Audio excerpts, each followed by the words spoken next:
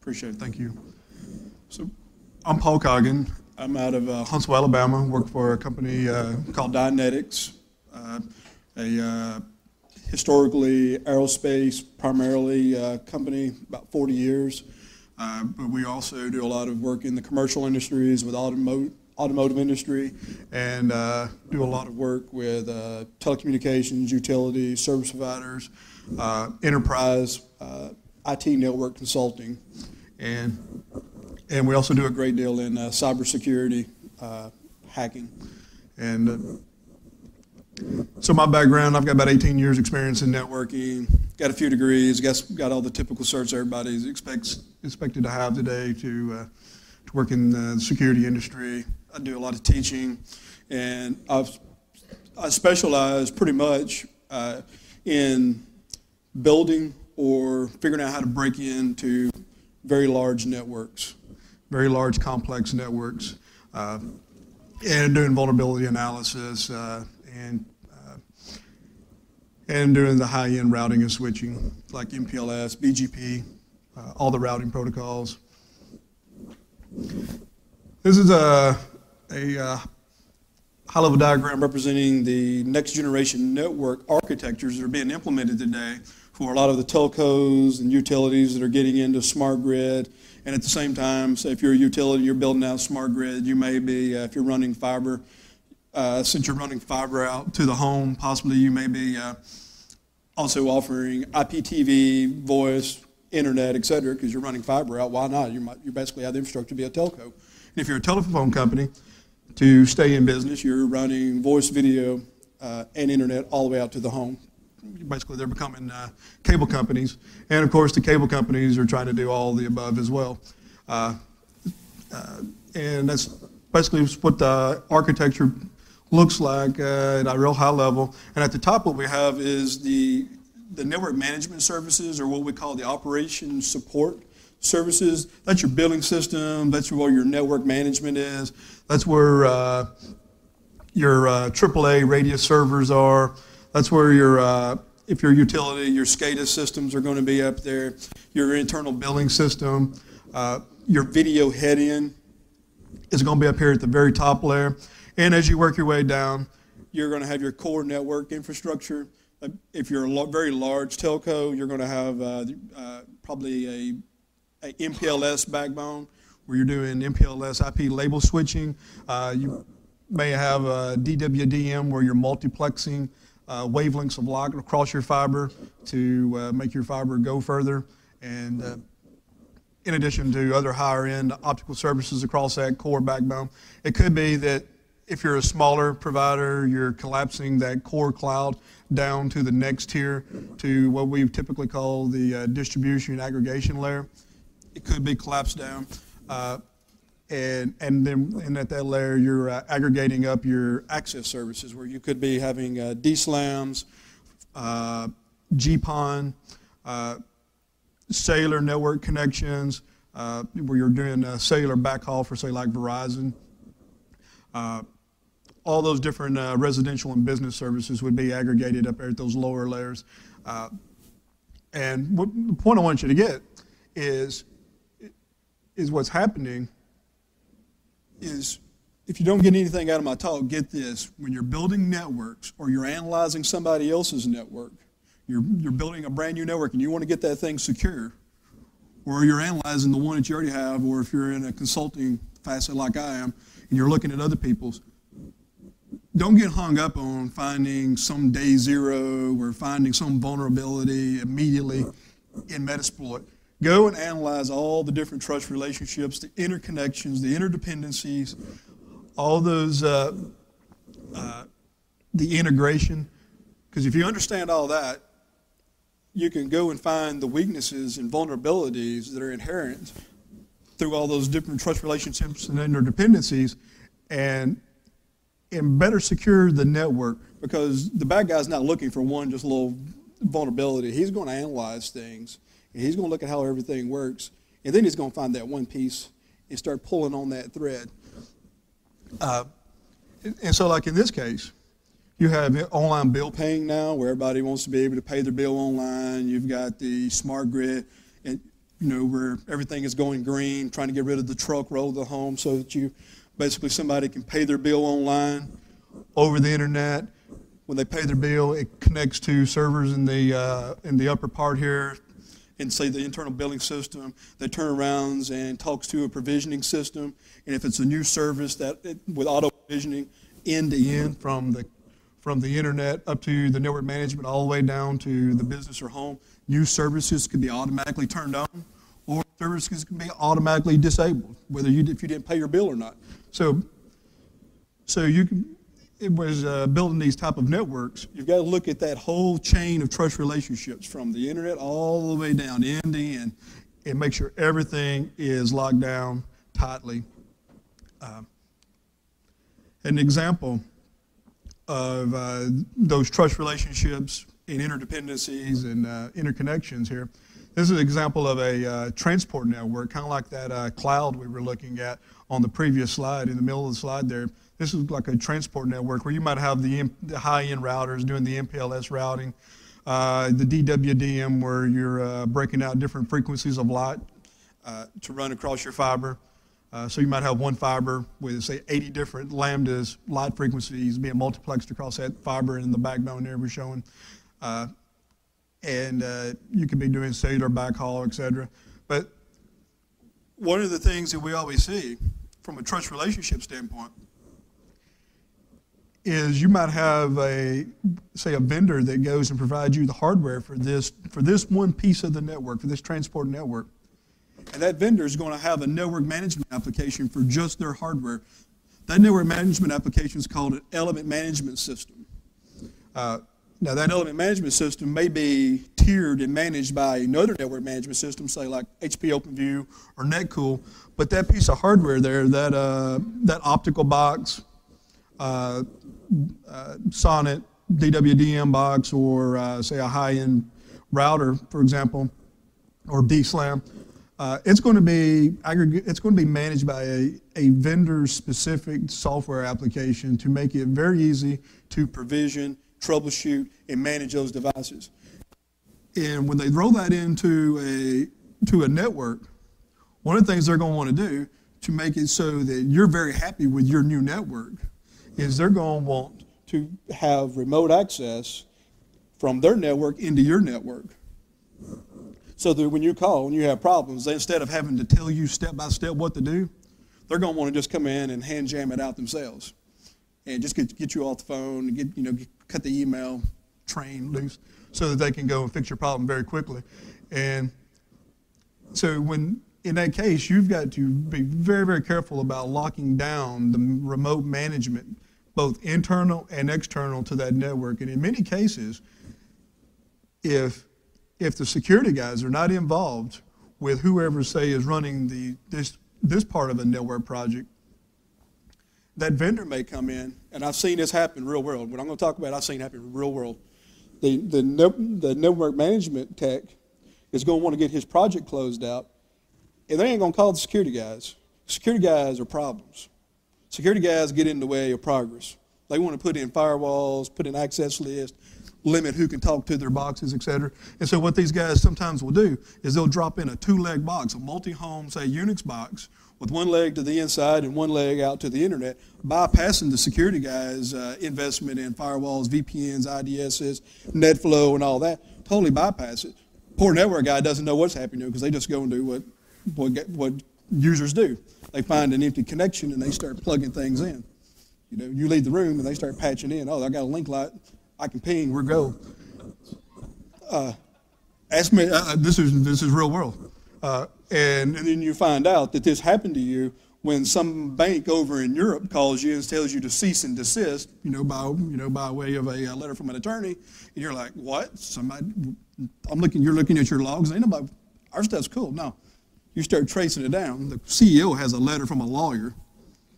You got to start scrambling. Then you find that somebody's put in that multi-home box and bypassed all your security. So you got to go and get heavily involved with these projects and make sure that those trust relationships are knocked down or locked down, so your network doesn't get knocked down.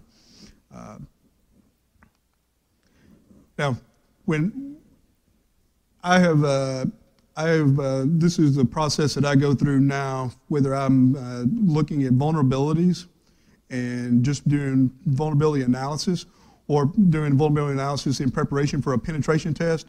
And now if I'm trying to build a new network, and doing design work up front for a customer, I make sure that myself and I'm teaching the network guys that work under me to look at the whole OSI model. Nobody wants to learn the OSI model. They say, oh, that doesn't, nobody cares about the OSI model. You tell me you don't go and study the OSI model, and I'll tell you, I will hack your network. Never fails. Always get in. The guys who do not go and take the time to learn the 7 layers of the OSI model and learn the TCP/IP model and understand those different layers and what's happening in each layer and how the bad guys may be studying your network based on those different layers, there's a weak link somewhere. There's a trust relationship. There's an interdependency.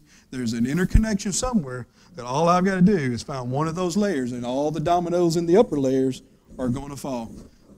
Layer 2, I wish somebody would secure layer 2. I wish somebody would do it. I've been in this business. I've been doing penetration testing probably since, I guess, 2003. And I have yet not to see somebody's network that you couldn't run a ARP poison attack against, for the love. They got everything patched, hard to guess passwords, passwords this long. You can't, there's no Metasploit buffer overflow. You can have Canvas, you got Core, you got all the tools, all the cool stuff, you got unlimited budget for tools, and you're running against the network, you ain't finding nothing. But if you can get local access in that network, you're going to find the layer 2 hacks, whether it's ARP poisoning or any of the switching protocols, the routing protocols, and I'll show you some of an example of a protocol running at layer 2. But everybody typically is worried about the higher layers, but you got to look at the whole OSI model. So when we're going to study networks, this is something that we also do when we're looking at laying out a new network, or to build or to test under contract, under a legal authorized contract to do a penetration test, vulnerability analysis. We're going and study everything we can about the network architecture, based on the whole OSI model, what the routing protocols are, how's the transport network going to be built, who's providing all the equipment, the protocols that they're going to implement, or we're going to use open source, commercial, what can we understand about those. But we put a very deep focus on those trust relationships between all of the different applications and systems that have to communicate together. And based on what we derive there, we come up with an attack tree. And an attack tree is going to tell us, give us a really good idea if we're building the network for somebody, how would an adversary approach our network possibly? And if we are the adversary under legal authorization, this is how we're going to go after the network and step through the network to possibly take it over. And my role on the penetration testing team for our company, I'm the router guy, I'm the network guy. We have guys that do applications, guys who do databases, guys who do operating systems. I'm the network guy.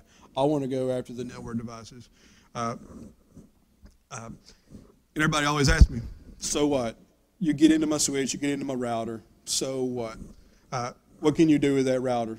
Well, things you can do with the router, you can inject new routes. If you can get into somebody's router, you can inject routes that their IDS and logging systems may not be looking for and expecting, totally foreign, unknown IP addresses.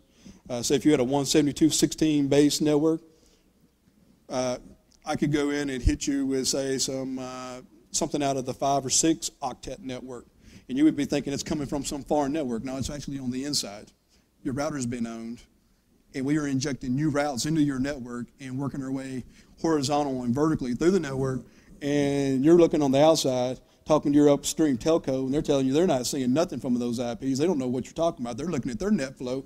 It's all on the inside. But your logs are looking at some foreign IP you didn't know about. It couldn't be inside. It couldn't be that you're hacked. Other thing is if you can get a hold of the router, you can put in route mounts. With route mounts, What you can do with route mounts, if you're not a router guy, is you can override the default global routing table that the routing protocols may have built. With route maps, you can override that and develop an access list that defines the IP networks of interest to you and set a whole new policy that ignores the routing table and forces traffic to take a different path than it normally would. OSPF or EIGRP or your static routes may say to go this way. That route map will say for the traffic that you've specified of interest to go a totally different way. It maybe bypass your security infrastructure, maybe bypass your logging, maybe point it toward a tunnel. Another thing, if you've got routers that's got the high-end code on it, that have a very rich feature set, it could be that there could be a capability called lawful intercept in there. What lawful intercept is, you heard of the Patriot Act, CLIA, basically IP-based wiretap. What you can do with lawful intercept, it's what Cisco calls it. So when you see that, just think CLIA, Patriot Act. Basically what that does is just like in the old days, they used to tap your TDM voice line, your analog digital line. With lawful intercept, you can tap an IP connection. So I can go and use an SNMP version 3. There's some additional hooks depending on the train of code you have. You can define an access list with the IP networks that are of interest to you and configure the lawful intercept. So now, say criminal A and criminal B are having a conversation. Well, you turn this on, and now good guy C can get a copy of that whole conversation between A and B, and they never know that a perfect copy is being made. And that copy could be sent anywhere in the world. Anywhere you can get your traffic routed to, you can connect to. Well, that was the good purpose for it. That's what it was intended to do. But if you're a bad guy, and you know that this is in there, well, what if I just go and I don't wreak havoc on your network, and I just go and send a copy off of all the traffic that's interesting to me? Say your ERP system, your billing system, things like that. Other thing is, if you get into the switches, you might go and start doing port mirroring, et cetera, especially if you're on the inside of the network. But people say, well, what if I'm outside? Well, on the routers, there's a capability where span, if you're not familiar with it, is where you do port mirroring, where you can say mirror port 1 over to port 2, so you can get a full PCAP capture on a switch network. Well, there's a capability called ER span, where not only can you do that on a local LAN, but you can push that across your wide area network to another place in the world. So you can basically span across the cloud. That's something you could do. Also, get better recon out of the routing tables if you got the access. One of the things, I'll give you an example of an HSRP attack here in another slide or two. You can go and mess with the routing protocols. We've seen this a couple times in the last year, is using the router for a DHCP server. The network guy, he's got his DHCP server set up. Get a hold of the router, turn the router into a DHCP server, and use your system for the default gateway. Anybody that gets a new IP address, now they're going to use you for the default gateway. You can set up a man-in-the-middle attack by that. So now, since you're the default gateway, anything that leaves the local LAN headed northbound across the router is going to go to the bad guy's system. Getting back to trust relationships, an emphasis on locking down all of those trust relationships from the outside all the way in, and very, very granular about locking things down. We had a network we went and tested. It was a black box test. Nobody knew anything except for the attorneys and the CIO. Very, very hush-hush. Nobody could know anything. Very, very large company. They had all the money. They had all the cool tools. They hired the engineers from the cool tool company on staff to run it, so they're not getting hacked. They had the firewall vendor, SE, they recruited, the IDS, logging companies, SE that they hired on staff to monitor this stuff, to make sure their network didn't end up on pastebin. But didn't work out well. So we came in. We had to go very quietly. We had to be very stealthy. Couldn't go and break any glass and make any noise and get ourselves blacklisted. So we went in and did the traditional recon. Found out a whole lot of things about the organization on LinkedIn, because everybody likes to brag and start working on their next job using their LinkedIn resume and bragging about how smart they are and all the applications that they've implemented on that current jobs network. And we discovered that they had some web application issues that we were familiar with, and were able to get a shell prompt based on the recon we found on LinkedIn. We were able to go and get a very quick, very precise shell through a web application that they were running. And but the problem with that shell that we had is you could only it was only read-only access. You could do a little directory traversal, and being a one of the things that we found with that shell is we were on a Solaris box. And the younger guys that work for them, they all know Windows and they know Linux. Nobody knows Solaris anymore except for us old guys. I happen to be I used to be a Solaris guy in a previous life back in the mid-90s. And I knew a couple things about Solaris. One of the things I knew was about NIS being the directory service equivalent to Microsoft's Active Directory today. And I had them go and look, and we found that there was an NIS process running. And one of the things I've discovered, if I find a Sunbox running NIS, never fails. If the organization is running NIS, they have Microsoft Unix services running, and they have a trust relationship between that Solaris NIS service and their Microsoft Active Directory service. I always get a great big smile because I know what's fixing to happen. The dominoes are fixing to fall. It's going to be lots of PowerPoint, screenshots. We're going to have a great time. Somebody is not going to when we give the out brief. It's going to be ugly. Bring the Kleenex, Yeah. References for a couple of recruiters somebody might want to contact. And so what we found is we went and found that they were running NIS. And one of the things you can do with NIS, even if you only have read-only privilege, is you can run this command ypcat, and it will spit out the password file. It's read-only. You don't have root. You can't look at the shadow file. But if they're running NIS version 1 on some particular versions of Solaris, you hit that ypcat, it'll spit out the shadow file, hashes in the password file. So we got the hashes. Just so happens, trust relationships again. When we spit out that Solaris password file, it had all of their Active Directory username passwords in it as well. And so we had the keys of the kingdom. Now, granted, the Active Directory was on the inside of the firewall. They got a firewall, a big firewall, and they got a vendor, SE, that they recruited to work for them directly. So they're cool. They got a firewall, and they got IDSs and everything. But because of that trust relationship on the outside of that network between that Solaris system and that Active Directory, now we can totally own their system. Now, the CIO, we had to talk to these guys. Typically, we had to go and step our way all the way through. They always tell us, please don't crack passwords. They don't want you to go crack all the passwords because it causes IT chaos. If you start cracking passwords, especially for large organizations. So we stopped, like we typically do.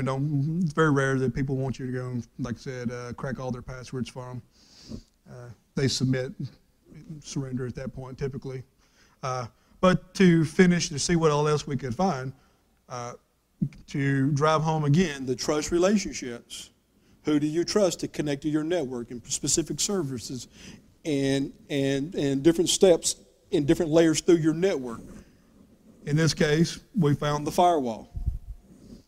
And the firewall management interface could be managed from the internet. It trusted the world to connect to it. But they got a password on this thing, a hard password, a really good password. But because they had a trust relationship that was open to the world, and we had the passwords, we could connect in with that VPN client that you use to manage that firewall, and could manage their firewall. We didn't do it because we didn't break the passwords, but we could. Wanted to really bad, but we're an ethical company, and we don't do things like that. unless we're under legal authorized agreement to do that. We don't do things like that. So we could have ended up taking over the firewall as well. And the thing I want you to walk away with is trust relationships. That server that we were able to access, we would not have been able to do all these things. We might have found that firewall interface that was connected, we connected to the world, but we wouldn't have been able to do anything with it. We would have had to brute force it, and they probably would have found us and stopped us and put an ACL in place to stop us if we had only found that, I hope. But that NIS server running that web application, we should have never been able to see that thing because it was used for business-to-business applications. It wasn't business to the world. It was business to business. So they should have had that thing locked down, that server only have a trust relationship on the ports and services required to their partner. If they would have done the trust relationships, they would have had that locked down. Now, here's another example. I'm going to get into, it's not real technical. I'm going to go into it really deep because I'm sick of seeing it. I've been seeing this my whole career in security, and I want it to stop for the love. For the love. Let's stop this. Everywhere I see Oracle, it's a default install, and nobody puts a password on the database listener. If you go and scan it, it typically comes up as a low-level Cat 3 vulnerability. And then there's people that'll go and laugh, say, oh, Scott Tiger, you can connect to the database using TNS listener and log into the database, and so what, you got a database. Because in a lot of cases, you may get to the database, and it's an orphan database. Somebody went and fed a server a bunch of CDs, and one of the CDs was Oracle. I know because I'm a router guy, and I go and install all these apps. I used to in the old days before I knew security and I knew really what I was doing. Man, I need to go back and touch a lot of networks and clean them up. But the thing I've learned, if I don't know what I'm doing and why I don't feed the CDs anymore, I don't install it until I totally understand what I'm doing to my system. But what'll happen is you'll go and install Oracle as a part of some kind of new enterprise application, and not go and get the thing locked down like it could be, in the example I'm going to give you, it could be for network management. And router guys like me, we don't let nobody touch our stuff. If it's going to manage our network, I'll take care of it. I'm a router guy. I know everything. So I'm a router guy. I ain't been to class on Oracle. Oh, I'm not a, I'm not a Linux kernel guru, but I know everything. Just ask me, I'm a router guy. I know how to program ACLs. I know IP addressing. I can do, complex IP subnetting. I know BGP. I'm a router guy. I can handle Oracle, and so can all my peers, I think. And so what you happen is you'll have like Oracle, and you'll install it with network management applications, and in that system you'll have your network locked down tight. I mean, you got access lists that are pages long. You can kill a toner on a printer, print out your router switch configs because all the access lists you have on it. That's cool, but you might not know Oracle in your Windows or Unix system that you put your network management application on as good as you think you do. And what we typically see, and it might be GIS, it could be any number of systems that'll have Oracle under it, but we're going to pick on network management.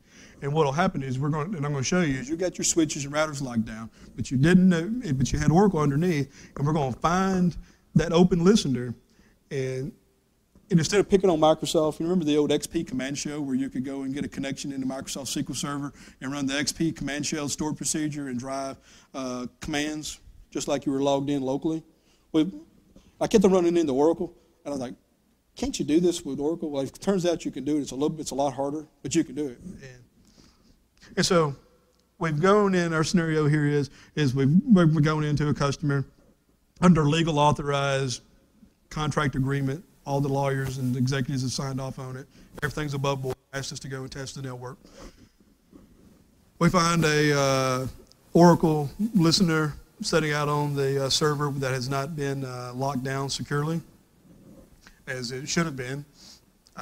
We put passwords on our Windows systems. We put passwords on our routers. Why not go and put passwords on the connections to the databases? And not just the login account, but the listener, the client server protocols as well. Now, so what you can do is if you find an open listener out there, like using your Nessus or EI Readiness scanner, there's a tool called OScanner that you can download. And you can point OScanner at that database, and it will go find all the default username passwords that are out there. Now, it's very rarely that I find a real database that's in use, what they call an Oracle instance. But whenever I do find an Oracle database that has installed and they have a real legitimate application, there's always a default instance there. For the love, kill that default instance, get it out of there, because it's a security vulnerability. Because you may secure one instance, but what about that orphan default one? Somebody may come in and looking for that thing in an audit one day, or a bad guy could find it. And so we found, in this case, we found system, sys, others, and we found, the Oracle instance test database here that we're going to use for our talk here. So, what if somebody sat through this talk, or one of the talks I do around the country about this, and they've actually passworded the listener? What can you do? Well, there's a tool called Oracle Brute Force, or Brute, that will go in and brute force attack the database listener for Oracle, if you ever find one. And if you ever do, email me and let me know you found one, because I'd like to know somebody put a password on that listener, because I've never, ever, ever seen it done, ever. And I'd really like to know somebody's done it. And if they did it because of me, I'd like to have credit for that too. I'd like to know it. They influenced somebody for the good.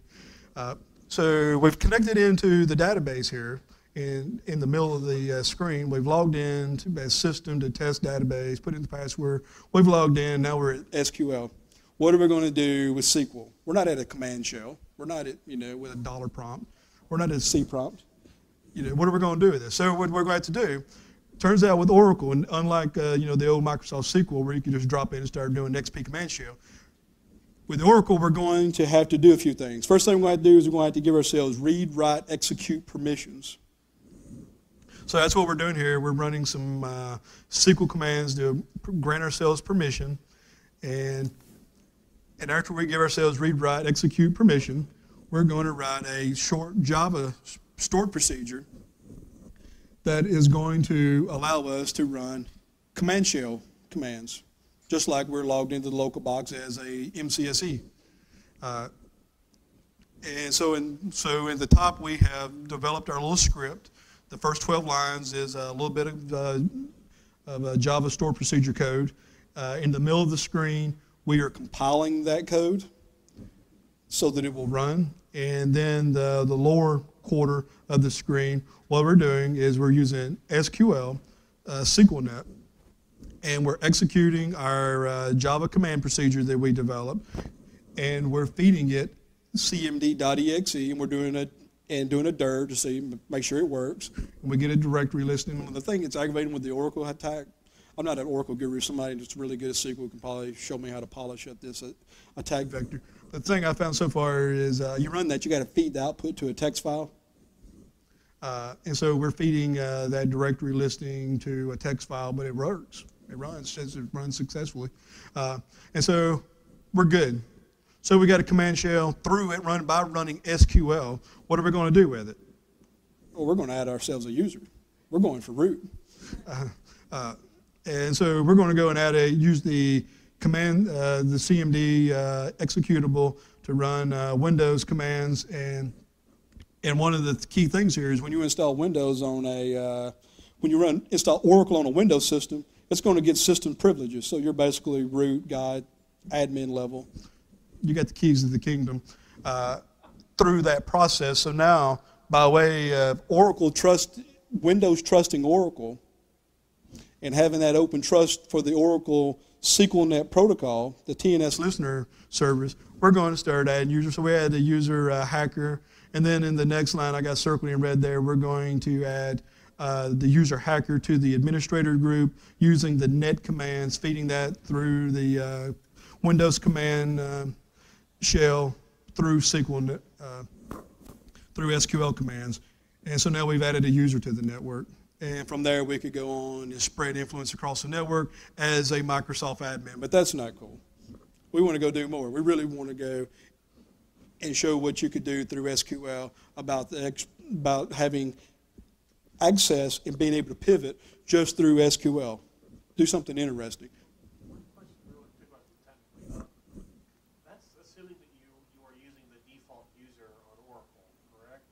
Yeah. Is that okay? Couldn't you just recreate the default user to not allow those permissions? And would and No. entirely you permission yourself away from having. What you should do is, one, you should password that service so that nobody can go and just openly connect to your database and enumerate. What's that? Oh. Should not have those permissions in the first place once the application calls for it. Okay, the account we found was system. Yeah. In the database, that's like DBA. That's like, an MCSE administrator account. You should, a couple of things here. One, there should never have been a trust relationship to the network that anybody could connect to the Oracle TNS listener service. I think it's on TCP port 1521. If I connected that, I should be prompted for a password. My client-server application should have a very hard-to-guess password, say like your ODBC drivers, et cetera, that you're connected with. They should have a very deep password. And then you should have all the passwords changed on all the default accounts, disable the default accounts, only have your own obscure accounts set up with very complex passwords. You got to have tiers of security. So yes, that's right, but before that, you should also have that service locked down. I have a question. The local box, compromising the local box is bad, but that doesn't make you an enterprise. You just got in, you got into the kingdom, but you're not king of the kingdom. But if there's a trust relationship between that box and another box. No, if I'm on that network, this is real world. I didn't hack your network, everybody else's network. If I get admin access, I have never not been able to traverse horizontal and vertical through the whole network. Because something us network guys do is we use the same passwords everywhere. It's the admin on Windows, the root on Unix, the account on your routers and switches that never get changed. It's the same. And even if you did change them other places, I got admin access on this box. I'm going to upload tools, and I'm going to get your passwords too. So what if you disable passwords and just go with straight SSH keys? You might have something there. Nobody does. I haven't seen that. That's what I do. Really? Yeah, I don't Okay. deal with passwords. If it's not a crypto key, forget it. Right, yeah, and you really secure ID, two-factor authentication is where. Moving towards that, I'm not there yet. Yeah. If you want to stop APT and stuff like that, you need to go to two-factor. Passwords are garbage. Passwords do not work. If I can malware you, if I can get you to open it, it's over with. Passwords are useless. I'm not an Oracle person at all, so I think that this is a primitive question. Okay, no, I'm not either. Is this some kind of 16-year-old unpatched version of Oracle, or is this a normal secured install of Oracle? Oracle used all their money with a word allowing security to sue Google. So, here's what I find with. I'm not an Oracle guy. I'm a router guy. I know routers and I know how to break into networks. I know how to build networks, secure networks, and break into network infrastructure. I just kept finding this, and it was annoying the daylights out of me because we'd write the reports, and we'd have this vulnerability, and there was always this so what factor, and it was driving me crazy. We kept finding this thing. What can you do with it? This also completely dodges the point that if an application is sitting on top of this, you've completely owned that application. Oh, yeah. What is that application tying to other applications? Right. And there's typically an API connection. That's right. It's all about those trust relationships, that whole, the OSI model, moving your way up. Even within A, or the A level, application level, I would say you need to expand that further out and Absolutely. look at all the API connections. Absolutely. Yeah, I'm with you. I agree. So this is just basically, what I'm asking, this is just how Oracle works. There's a more generic pattern here also. Okay, got it. Yeah. And anywhere I've gone, if somebody lets Oracle in the building, they install the CDs. They don't lock this down. Somebody might do it. Some people in this room, 2,600, they probably lock it down. I was just going to say the same thing. MySQL does the same thing with root and no password, and that's the default install. A lot of people go add a new account. They won't fix that. The other thing is, to your point, was that there's replaying attacks, and so even if they use secure passwords everywhere, just replay the hash. Yeah, pass the hash. Yeah. It's two-factor. Unless they're using Kerberos.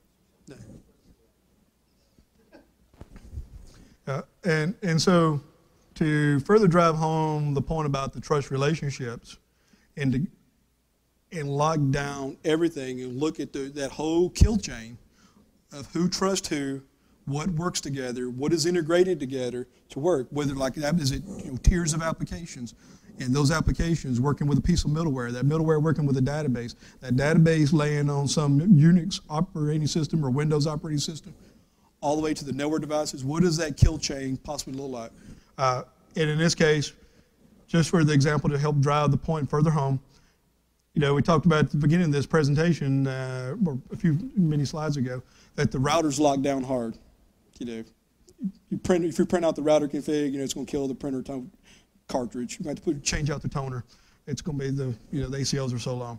But if you get access to this box, because the router trusts this box, because it's running a network management application to run SNMP tribes, to do cricket, MRTG monitoring, bandwidth performance monitoring.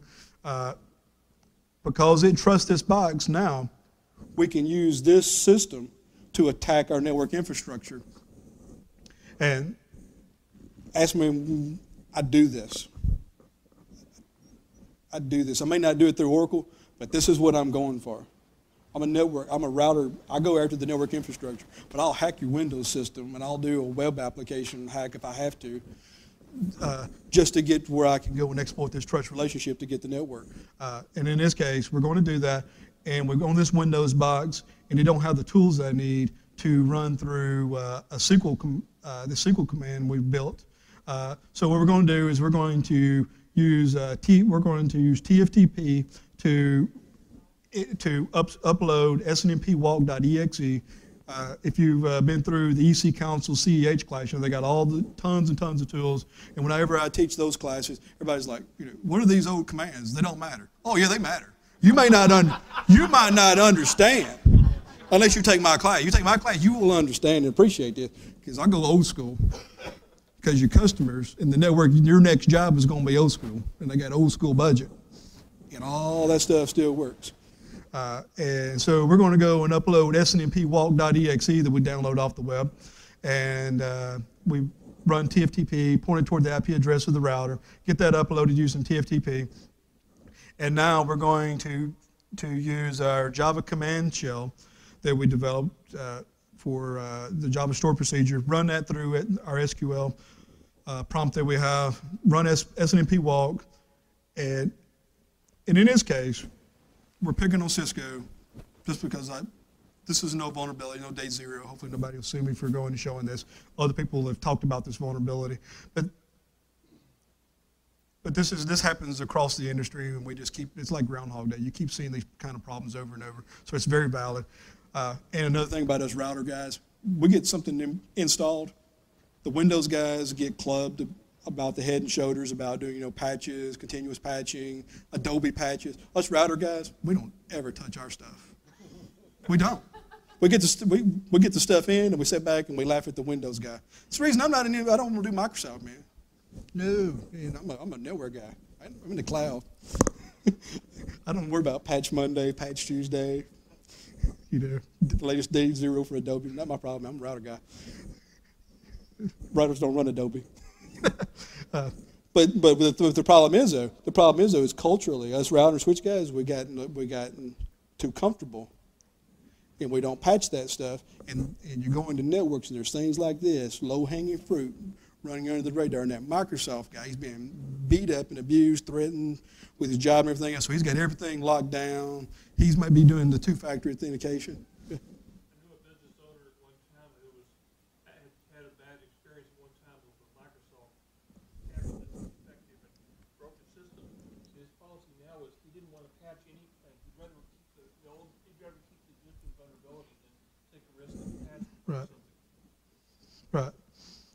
And so this so happens with some of the routers running these trains of code here.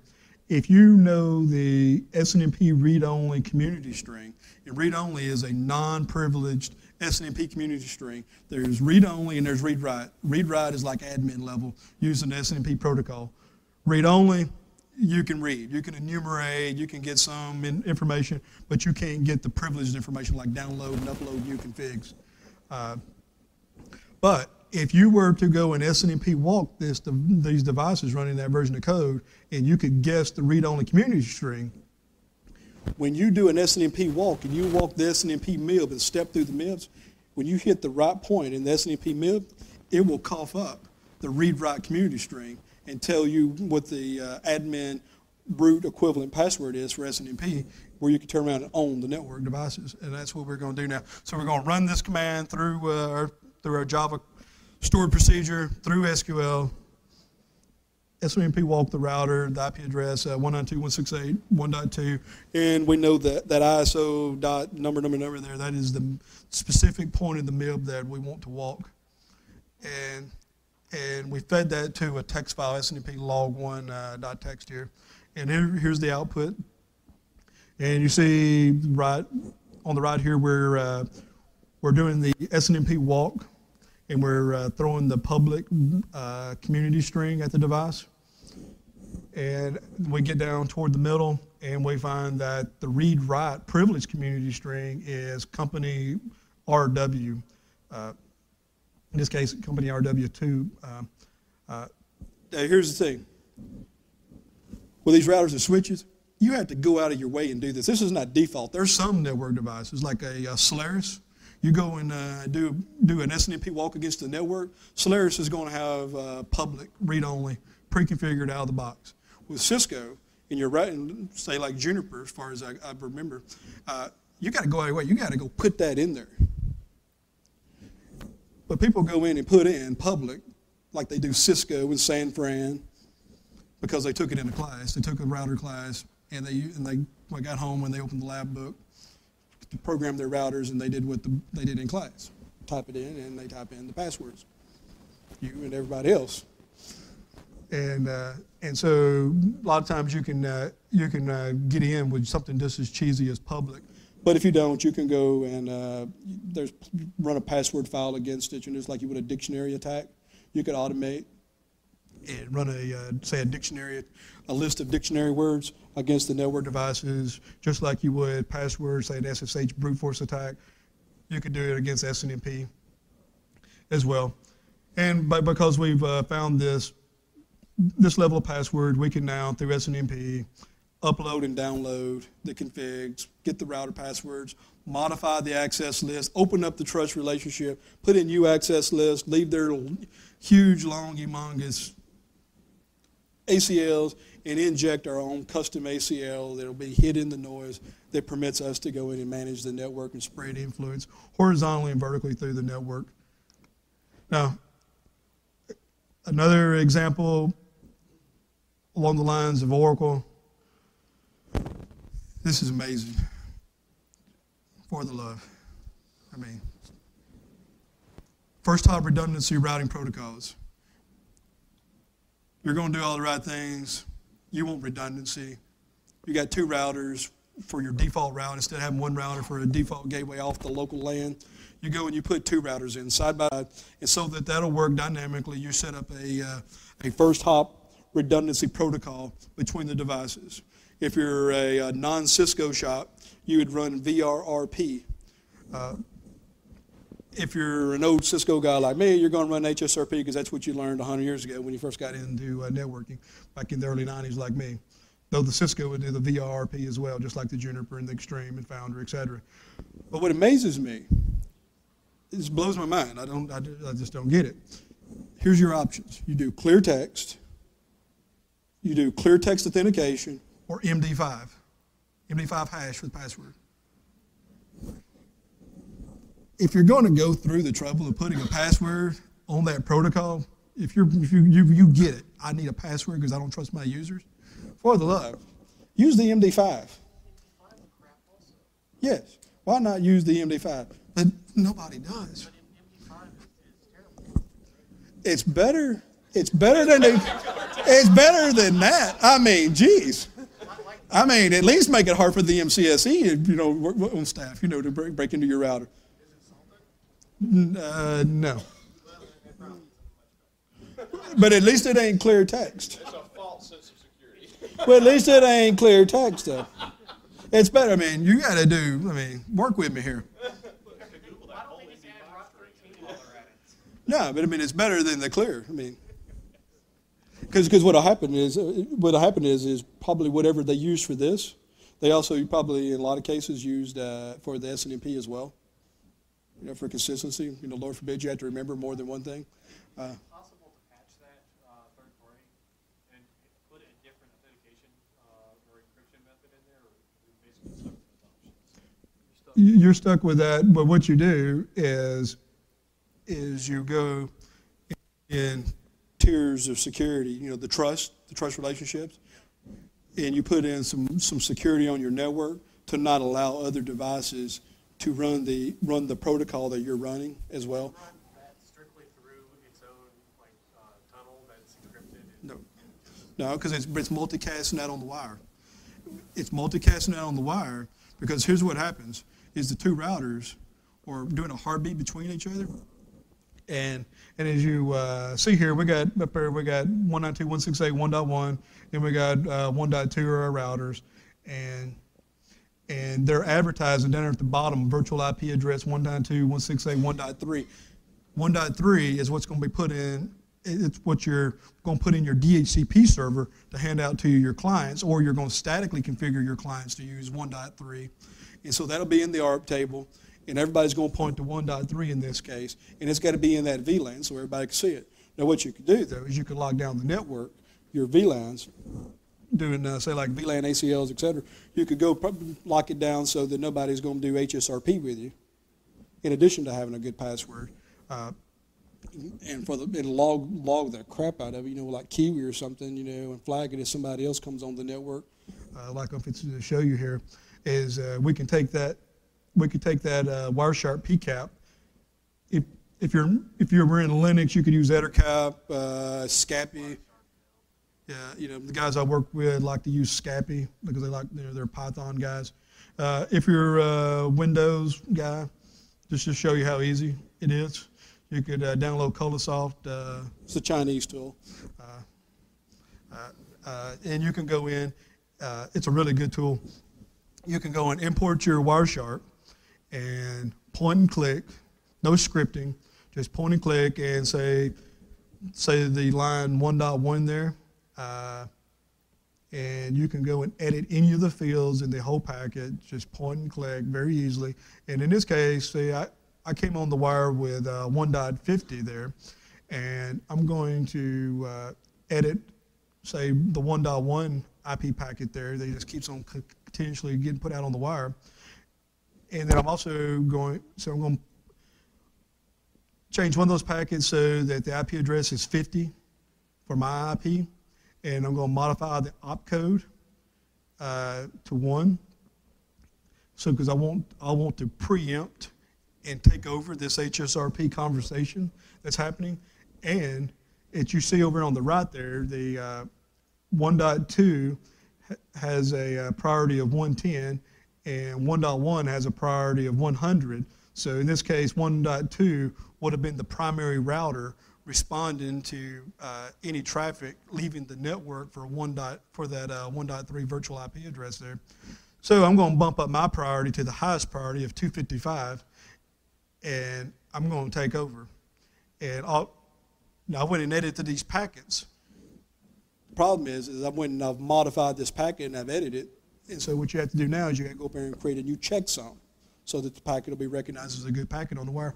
Do a checksum, and then you can go click on send, and you can go and replay this on the wire with that heartbeat and take over the network. And then what you could do, what will happen is if my computer that is running on the 192.168.1.50 IP address, if I've not set up to do IP forwarding, well, I just caused a denial of service attack. If I'm set up to do IP forwarding, any traffic leaving the LAN, headed northbound out the router, is going to come to my computer, and then I will forward it on. I'm not going to get the traffic that's headed back south, say from the cloud, back to me, but anything leaving the network, I'm going to capture a copy of. And you can do the same thing with VRRP and some of the other protocols. Excuse me. One of the big recommendations I have is to get some instrumentation on the network. Get some visualization and instrumentation on the network. Know what's happening on your network. Baseline that network. Know what normal is. What is normal? How do I know I've been hacked? How do I know it's just not some computer, it's misconfigured? The letter from the attorney's a good clue. Right. Right. Or, you know, if you want to detect APT, you know, APT is all in the news, you know, the Chinese, you know, Cyber Armageddon. If you want to know what normal is, but get some tools on the network and get it baseline. A really, really good book to get if you're into open source and you don't want to go and spend a lot of money on commercial tools. There's a new book out, Network Forensics. They go into really, really good detail in that Network Forensics book on a number of open source tools that'll help you get visualization on the network for like NetFlow, PCAP, and so you can baseline the network and figure out what is normal so that when somebody hits that link or opens that piece of malware up, you know, some hot PDF, and ET starts phoning home, well, you'll know about it. You know, they start doing exfil at 2 in the morning. Well, if you've got this capability, you know, hey, we don't have traffic leaving our network at 2 in the morning.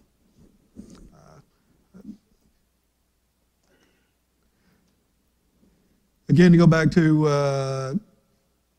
and I tell you, one of the things that should be happening here when you do this baselining is you should have a really good baseline of your trust relationships and the integration and the interconnection between the different devices and servers on the network, so that if anything starts painting on the graphs, it's abnormal. If devices like flow, you get NetFlow going or S-Flow, so that, you know, why is my printer talking to Southeast Asia? One, why is your firewall and your routers permitting your servers on the internal network or your printers on the internal network or copiers to talk outside of the network? I mean, it really gets back to trust relationship. You know, why would a printer talk to anything other than the print server? But if you got things locked down and you got good baseline historical graphing, you could catch something like that. Here's an example of I got 2 stories here with this chart. Customer who put in a great deal of visualization on their network, a telco service provider. They put in a lot of instrumentation on the network, logging anything happened, anybody logged into the network, anything abnormal, they were graphing it and monitoring it, and they had it all baseline, and they could tell when any nonsense was happening. A second customer, they didn't have anything. They knew better. They could hold the fiber in the rack, and they could tell. You know, they were a supreme ninja. If you didn't believe it, just ask them. You know, they were a deity network guy. Until somebody decided to write a script targeting DSL routers on their networks. And I don't know who else's networks got targeted, but I know 2 that did, personally. And the one that put the instrumentation on, when that script got fired up, started targeting all the DSL routers and exploiting the open trust relationship that those DSL routers had, so that anybody from the internet could connect to those routers. They were using a backdoor username password, and then going and reconfiguring those routers to use some bad DNS, so that when the home users did DHCP, they got bad DNS, and then they'd go off to the wrong sites and get their connections hacked. The guys with the visualization on the network, they were able to catch it very quickly what was happening. Now, what they should have done, they should have went a step further and locked down and only permitted trusted IP addresses on their internal network from their technicians to be able to connect to those DSL routers for remote troubleshooting and remote monitoring, instead of trusting the whole world. But they at least had part of it right. The other guys, they didn't have no visualization and they didn't have the trust. There's no telling what else is hacked, they just haven't found out about yet. It's the letter you don't get you got to worry about. So that's one example, again, of the trust relationships and adding the visualization. Again, putting visualization on the network, whether it's open source or the commercial tools, I'm really big on having the ability to get large amounts of PCAP and long-term NetFlow storage. Storage is cheap now. Hard drives are cheap. I want baselines forever. I want to know what's normal and abnormal, and be able, when needed, looking at historical flow data and performance data, be able to go in and grab full PCAP when needed to troubleshoot problems. In this case, had a customer, they put all the right tools in place, had a training issue, guy wasn't trying to be mischievous, just trying to do his job. Thank goodness they had the tools on the network to troubleshoot. They had a transport network set up so that to run triple play, what we call voice, video, and internet. Triple play services, one phone bill. That's the big selling point, one phone bill. Get your cable, internet, voice, one place. Well, they had a network built out for that, and this particular vendor for the video network, for the multicast video network, they had it ingrained in the chipset of the hardware so that the IGMP multicast traffic, anything that got put into the video VLAN, it in hardware ASICs was multicast across the network. It did not wait for the normal IGMP process to happen. It immediately did it in ASIC, basically broke the RFCs, but they wanted it the network optimized so that video, so that when you're sitting at home clicking your remote control, changing channels, going between channels, and what the customer didn't know that is that when they change channels, they're changing IP multicast groups. So they want that to be really, really fast. So what this technician did is they accidentally provisioned a large group, a ring of internet traffic over into this video network. And this was before cable TV was even put on the network. It was just out there, ready to be used. They're using it now. Lord forbid they do make that mistake again now, that they're in the cable TV over IP business. But when he put that internet traffic over into that video VLAN and the hardware ASICs were doing IGMP in the ASICs automatically, you can imagine what a bunch of internet users, like in the thousands, do. They're out there doing ICMP ping, denial of services, the old malware type stuff, doing DOSes against Microsoft and whoever else everybody's against today. They dropped that over that network. All of a sudden, that denial of service against Microsoft, it was attacking the whole network and, say, Microsoft and whoever else it was targeting. And what we were able to figure out, because they had the instrumentation on the network, we were able to understand what was happening. Because that hardware was doing that multicast automatically, we started looking at the PCAP, the Wireshark captures. We were seeing ICMP ping traffic encapsulated in multicast IGMP. You don't multicast ping. Ping is unicast, me to you. But this stuff was being encapsulated again in another layer 2 packet, shot out across the wire. And that gets back to that OSI model. Because I saw that, I was like, what in the world? And I had to go back old school OSI model, like, this is how stuff works. What in the world is ICMP ping in huge amounts doing in IGMP multicast? Like, oh, we put this thing over into the wrong VLAN. And it took out a transport network, the whole backbone for a large service provider. Bad. But if they did not have the visualization, instrumentation, and baselining to troubleshoot that, we'd still be there today trying to figure out what happened.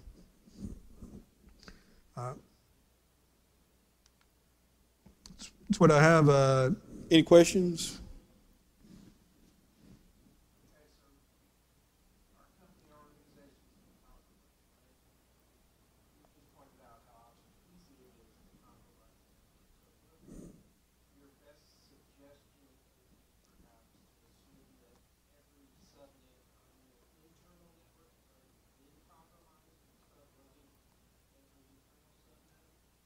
Yeah, so the question is, assuming that your network is compromised, how do you start looking at it? And here's my advice. Your network's compromised. Here's the facts. There's the people who know they're hacked. There's the people that think they may be hacked. And then there's people who are in total denial and ignorant of the threat. If you have anything of value, if you're a business and you have anything of value, somebody's trying to get in. And they're sending you and your users stuff all the time. I get hit. I get people sending me junk constantly, trying to get me to open PDFs and things like that. They're targeting people. If you got anything of value, they're going after you. And the guys who would know from the large manufacturers and software application companies, I go all over the country to these conferences, and the guys who would absolutely know, they're saying, you're busted.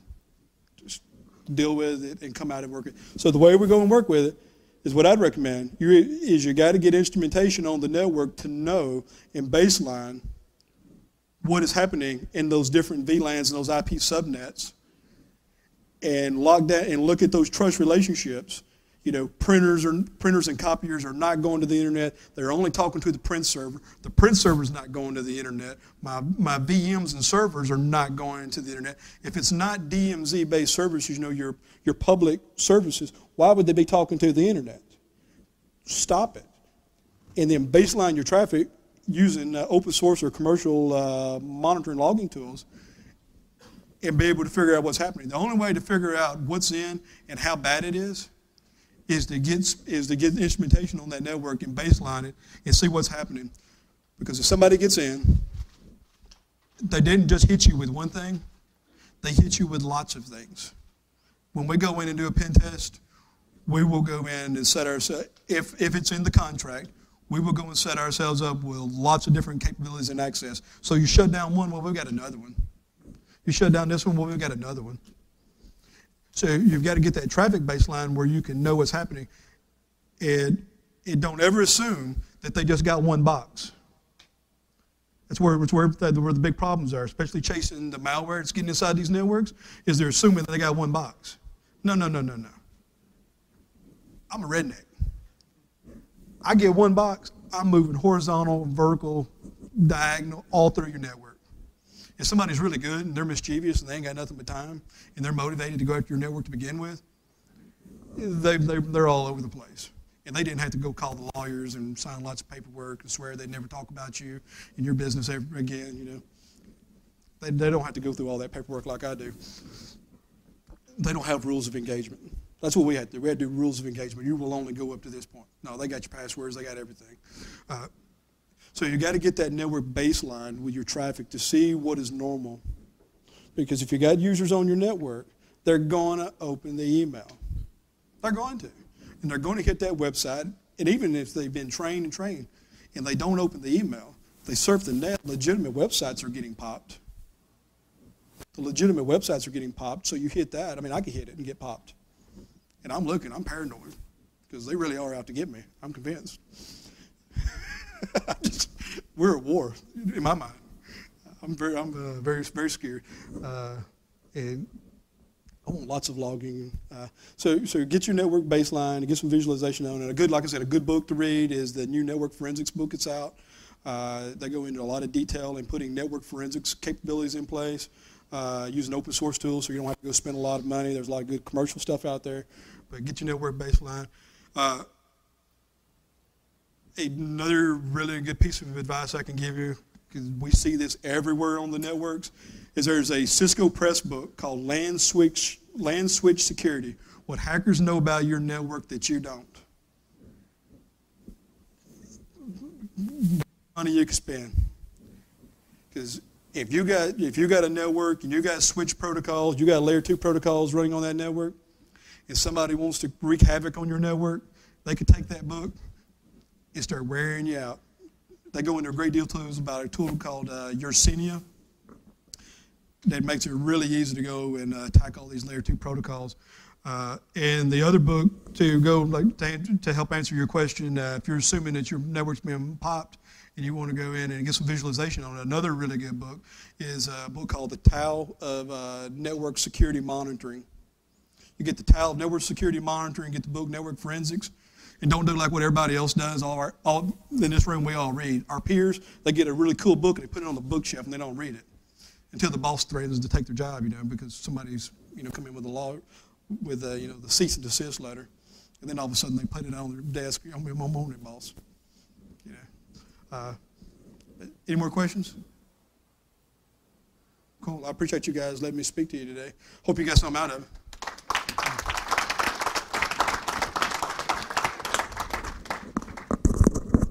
We'll go ahead and take about a 10-minute break before the next presentation, so 10 minutes.